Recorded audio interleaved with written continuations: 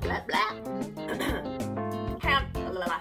Raise your hand if you don't have a homeschool room. That would be me. We live in a little 3-bedroom, 2-bath house, which means there is no actual homeschool room. So to answer the question, do you have to have a homeschool room? The short answer would be no. I want to show you how we have just made it work in our current home. I'm going to share where we do our lessons and where we keep our resources. I'm also going to give you a little tour of our space. Literally, it's little, but I think you're going to enjoy this. My friend Tony from our Thrifty Homeschool, who shares on all the things homeschool thrifty life, and a personal friend of mine has asked several ladies to share their homeschool spaces and their homeschool rooms. So when you are done here, you can check out that playlist that's going to be linked below. These are other homeschool moms that are just making it work in their homes. And be sure to stop by Tony's channel as well. I always love her practical and frugal ideas for her homeschool and family. That collab again is going to be linked below.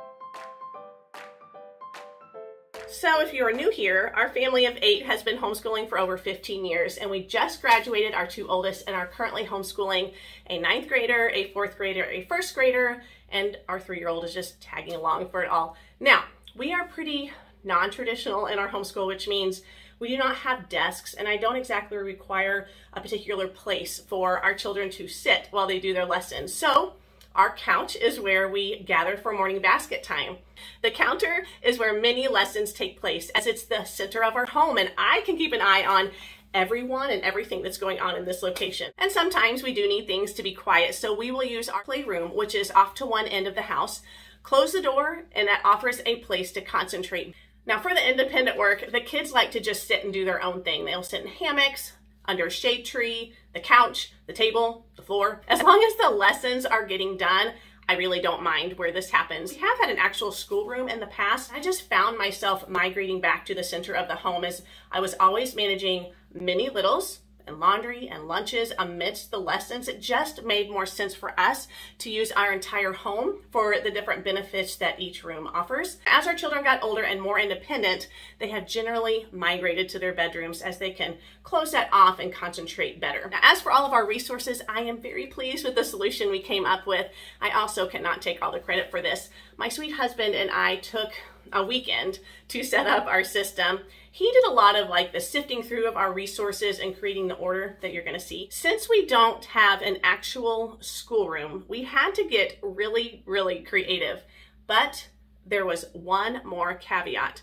I like things to look pretty and be organized, and with the reality that our curriculum and educational games, books, paper, notebooks, and binders don't quite go with the vibe that I have going. There were 2 things that I needed to come up with. 1, a place to store all of our resources, and 2, something that allowed for our space to not be taken over with all of the things that can end up looking a bit cluttered to me. Thankfully, we had a wall we could take advantage of for all of our resources, and since I prefer that tidy, clean look, we purchased and utilized 3 white cabinets with doors. And this we used to store all of the things and give that illusion for that tidy, clean look.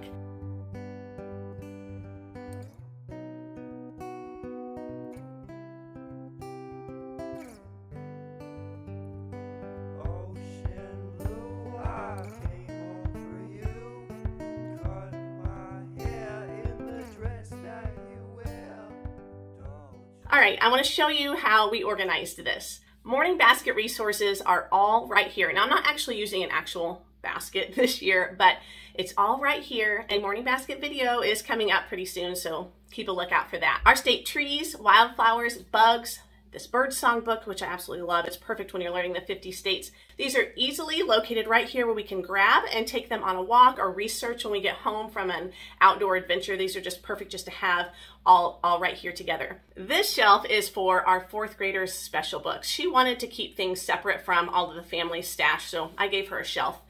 These drawers hold pens, pencils, thumbtacks, staples, envelopes, and other office type supplies. The set Cornerstone of Freedom collection we were given live on these 2 shelves, and children's character and fiction picture books are all on these 2 bottom shelves. I had to limit myself at one point to help keep things manageable, so these 2 shelves are what I am allotting for all of our children's books, and it has really helped just to limit myself to these 2. This second cabinet, the top shelf, is for our 9th grader. All of his notebooks, binders, and textbooks will go here, At the time of filming this, the curriculum had not been gathered. So it's empty at the moment and we are really close to getting that filled up. Nonfiction books are here and all fictional books are down on the bottom. Each of the younger ones have their own shelf with either a basket or drawers. Our fourth grader is using drawers this year for her resources. These shelves fit perfect here and are so practical for her workbooks. I'm really excited to use this system.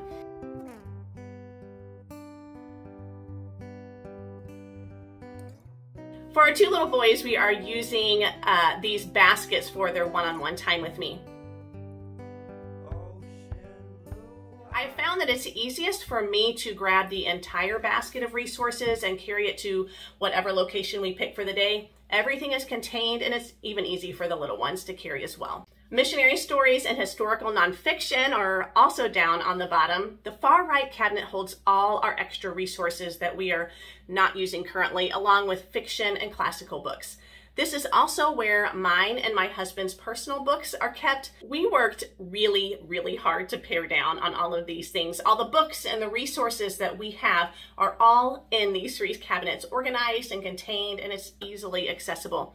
This really fits our style and the space that we had available. I can link those cabinets below for you if you're interested. I've also got two more areas that I want to share with you, but I do want to mention that I have worked with a couple families with similar situations as ours and having those tight spaces. And these cabinets have also been perfect for storing extra games, even appliances and toys and curriculum, obviously, as we have been discussing. On to another area in our home that we have utilized and created storage.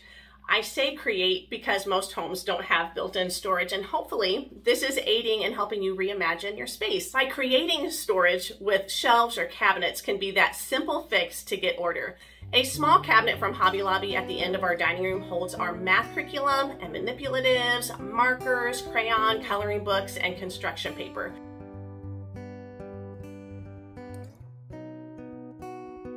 Again, I prefer the cabinets with doors to give the space a clean, tidy look. Since math is for sure done at the table, we like to keep it readily accessible, and the kids usually pick to color at the table, so having them right here made the most sense.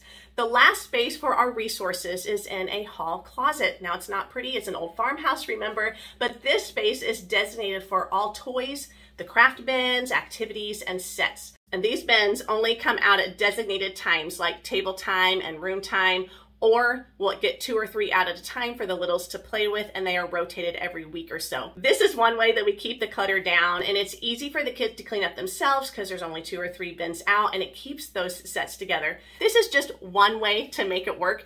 That collab is going to be linked below and will be full of ideas and inspiration. Here's a video on homeschool mom must-haves, and right here is how we homeschool with little ones. I'll chat with you down in the comments or over there on Instagram. Bye.